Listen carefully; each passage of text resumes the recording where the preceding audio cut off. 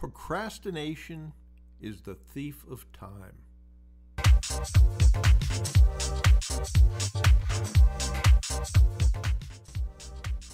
That's from an email I wrote more than a year ago about the time I was just starting to do podcasts. And I thought what I would do is read that email because I think it's so important during these times. So the subject of that email was Procrastination is the Thief of Time and How to Conquer It. So let's get on to what I wrote back then. It's Monday, and I'm being reminded of the importance of this message a lot recently. Still am today. Not too long ago, I was asked, why do people procrastinate, and how do we stop procrastinating? What a great question. First, let's read that subject line again. Procrastination is the thief of time. That thought is scary to me, and I bet it is to you as well. There are a lot of reasons why people procrastinate, but they all pretty much boil down to three. 1, fear. 2, a lack of a burning desire. And 3, perfectionism. The first reason is fear. Fear is tied to self-image. Take doing a Facebook Live video. Many people think, my video won't be good enough, and what if I mess it up and embarrass myself? I think I thought that, or I did think that way when I did my first one. And some of the best advice I ever got was, heck, nobody will be watching your videos in the beginning anyway, so what are you afraid of? Which was a great point. Like most things in life, the anticipation is far worse than the actual event, period. Mark Twain was right. Do the thing you fear most, and the death of fear is certain. The second reason is the lack of a burning desire, or simply put, it just isn't important enough to you. Think about when your smoke detector goes off. Is procrastination an issue? I doubt it. So find an emotional reason your action is important to you. Make it personal. I often refer to that as your why. If you can make the action as important as a smoke detector, you'll get it done. The third is perfection. Perfection equals paralysis. If you're a brain surgeon, ignore number 3. But if you're not, read on.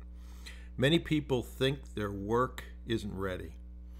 If you're waiting for perfection a lot, opportunities will pass you by.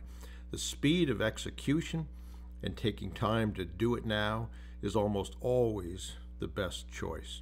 So how do we stop procrastinating?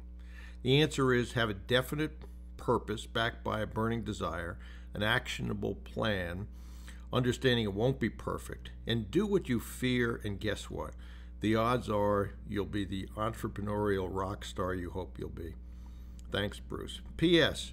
I've kept a do it now button on my desk for years. It has served me well and is a great reminder to take action as soon as humanly possible. Boy, is that ever true. So when I wrote that more than a year ago, it was true then, even more true now. Dan and I have both talked about the fact that we believe, actually know, that there has never been a better time for QLA than there is right now. So I would encourage you to think about this, think about those reasons: fear, burning, lack of a burning desire, and perfectionism, and just do it. And absolutely, you will find that things you do in the beginning, you don't do very well, but like all things, after a while, you'll get very good at them. So whether the beginning for you is to grab the free materials on our websites, both Dan and mine, grab a course, go to the Castle Seminar if Dan continues to do them and is allowed to by laws over in the UK. But whatever it is, just begin with the tools you have and start. If you don't have the money to do any of those things, there's plenty of free material on my site and on Dad's site. But the important thing is just to begin and do it now. Procrastination truly is the thief of time and opportunities.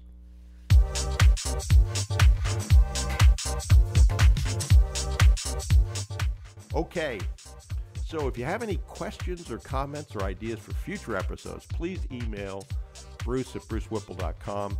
And if you're not already on our mailing list, head over to brucewhipple.com and sign up and grab any of the free reports. That'll put you on the mailing list. There is a lot of free information you can use to acquire already profitable businesses. This is Bruce Whipple. Thanks for listening to the Business Acquisition Podcast. And remember, you miss 100% of the opportunities you fail to take. And procrastination truly is the thief of time. So do something today, please. Your future self will be proud of you.